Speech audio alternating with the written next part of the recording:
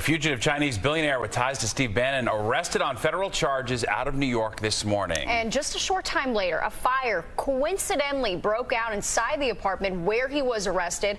Fox 5's Chris Welch joins us live outside the Sherry Netherland Hotel. And do we know of any possible connection, Chris? That's the big question at this hour, Steve and Natasha. Look, ordinarily we wouldn't be doing a live report at this time of the show that we're talking about a fire that broke out with no injuries and that was extinguished in a relatively short amount of time. But this is the second time today that something newsy has happened at this exact building outside the Sherry Netherland Hotel. The FBI is confirming the apartment where the fire broke out. Listen to this. It's the same apartment where a Chinese billionaire and Steve Bannon associate was arrested just hours earlier in the day.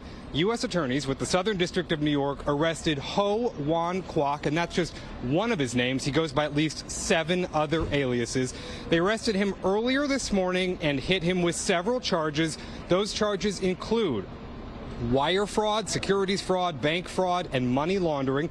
He's accused of misappropriating hundreds of millions of dollars in fraudulently obtained money. Now, in regard to the fire here, fire officials on the scene would not disclose who called 911.